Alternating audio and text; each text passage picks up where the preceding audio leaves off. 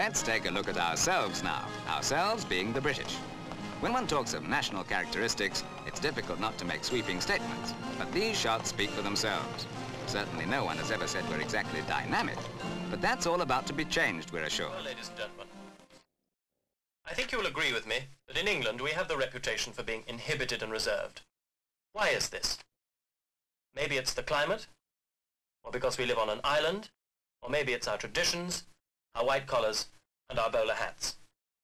Well, what can be done about this? Something is being done about it.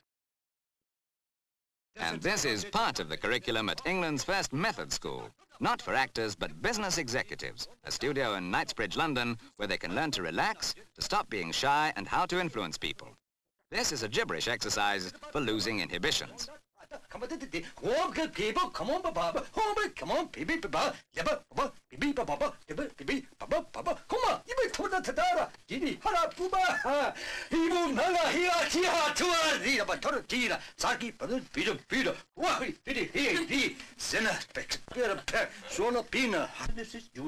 The course is run by George Martin, who claims he can make new men by developing hitherto dormant qualities.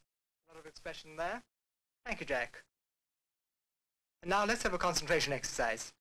Madalena, would you like to come out? The idea is to talk on different subjects for a given time without losing your train of thought, which is what some people do all the time. Right. I'm afraid I don't know you very well, Madalena, but I must say I'd like to have a horrible word of intimation of this.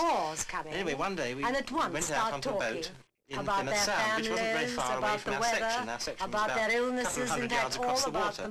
And about 10:30, I had to do 7 days. But why the Jenkins. waistcoat? If you don't stop criticising my clothes, I can say a lot about that terrible hat you got on. You had a lovely little white Anyway, another shirt time when I got into trouble in the Air Force was just after the Turpin Robinson fight. A friend of mine used to come over from Plymouth and used to bring my newspaper for me.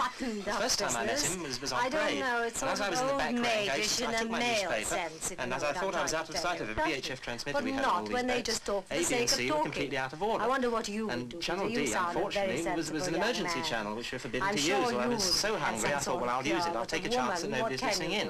So I pressed this button D and got into the section, ordered my natty break, a couple of sausage rolls, a couple of donuts, I forget what it was now, obviously, after all this time.